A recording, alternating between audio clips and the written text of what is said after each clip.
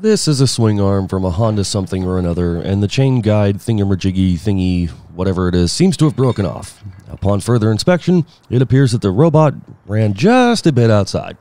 Actually, for the most part, it just straight up missed. But either way, no big deal to fix this one up, but we do have a couple things that we need to pay attention to, like these welds themselves. Now, most people want to just slap some new weld over the existing welds, but if you did that in this case, you'd basically be like trying to weld it back to a sponge. So both of these welds have to go. However, we can't just whack these down and expect them to line up perfectly where they were before, so we'll knock them out one at a time, starting with the outside. Now, just a side note here, I had to work in my other shop because we had a class going on, and the grinders and such would be drowning out the instruction, so the lighting in the third shop is kind of terrible at best, so apologies if you can't see it very well on your device. But either way, the flap disc knocked down the majority of the weld and some of the surrounding anodizing, which had to go. Now, once it was flat, the 80 grit DA sander knocks down the grinding marks and more anodizing. It also gives us a nice blend. Now, in order to restore the finish, I'm using a flap wheel that is a combination sandpaper and medium prep pad. Now, one might argue that this step here is just kind of a pointless step, right? Why would you blend and put grain back in the metal and all the rest of that stuff when the thing is just an old beat up swing arm that's going to go out and get beat up again? Well, you kind of have a leg to stand on there, but attention to detail, like these little things, just like this, are what make your work stand out. And it certainly doesn't hurt to do it, so a little high-speed action on the drill and we're ready to go. So onto the chain thingy, majiggy, whatever this is called anyway. It is anodized just the same as the swing arm is, so that has to go. And then whatever little tiny bit of weld that we have on here, that also has to go. So we need to get it back to a bright finish in order for the weld to take and to leave the ultimate strength on here. So this is very, very light work, just done by hand. I'm really doing more like a sweeping action just to remove that top coat of that anodizing. Now, if you don't get it out of there, you're going to see some junk start to float up inside of your weld, or it's almost like an impenetrable peel coat or something like that. You got to sit there and blast the crap out of it just to get rid of the anodizing. So try to get as much of it off of there as you can when you're using the flap disc.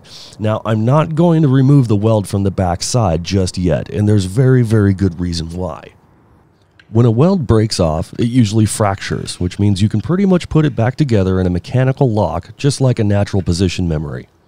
This allows me pretty much to get the tab exactly where it needs to go so I can weld it back in. Now, I'm not going to bore you with a whole bunch of this, but we'll just tell you flat out, preheat is going to do two things here. One, it's going to get any kind of impurities or junk off of the surface, and two, it's going to make it easier to weld that tab on because that base swing arm is thicker and there's more surface area than there is on the tab. So that should help your weld pool develop just a little bit quicker and a lot easier. Now, into the weld shop we go. Now, I didn't get a whole lot of fantastic shots with this. Again, we had a class going on, and I had to jump in on a machine when there was kind of a little bit of a break. So, this is the best you're going to get. But I'll tell you flat out, there's a point in here where I'm totally going to screw up. And it's just a little bit of a blip, little tip and dip, so make sure you tell your friends how bad of a welder I am. Because, it's going to generate views. Here we go. Coming up. Boom. Right there. So, yeah, even sometimes it still happens, but for the most part, this is nice and clean, and it's pretty straightforward. Just blast the bejesus out of it and fill it up with some wire. You can see here at the end, there's a little bit of that anodizing just left on that weld pool as I finished and went right over it. So, either way. With that side on and cooled down, I went back to the third shop and kind of reset here. Unfortunately, I forgot to lock my focus in, but I'm using a cutoff wheel to cut the old weld out down into the groove, and then I use the flap disc just the same as before to knock down the remainder of that weld. It's literally just the same as I did before, but in this instance, I actually used the cutoff wheel to actually get down into that groove and kick off some of that anodizing and flatten some of it back out again. And once again, just like before, we hit it with the DA, make sure it gets nice and blended, get rid of some of those marks in there, and actually the edge of the sandpaper gets down in there nicely. And then once again with the flap drum, just a nice smooth grain, get rid of most of that anodizing, and we're pretty much set. Now, while I had it here, since I didn't want to go in and kick a student off their machine again, or whatever the case is, I did like a practice run to see where I would be positioned on it, and it turns out I had to be standing. Now, once again, can't keep a student off of their machine too long, so I didn't get a chance to get a really fancy arc shot or anything else like that. Just stand up and blast this thing right in the middle of a break.